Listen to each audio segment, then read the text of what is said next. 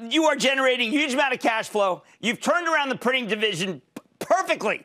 Is this the game plan? Reward people with a higher dividend. This is what you said you would do. Buy back shares and just keep the machine going.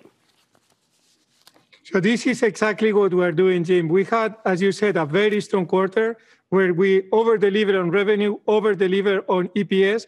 We had a record shipments for both PCs and printers, and we generated cash flow that we used to create value for our shareholders.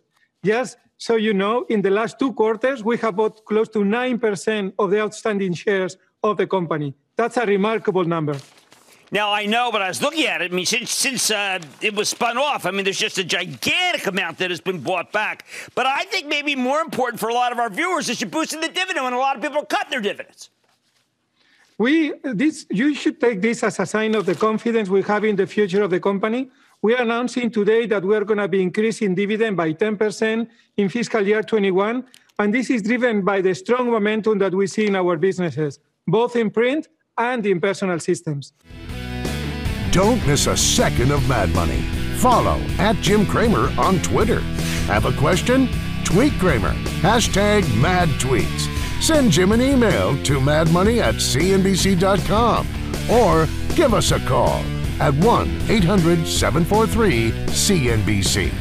Miss something? Head to madmoney.cnbc.com. Shepard Smith here. Thanks for watching CNBC on YouTube.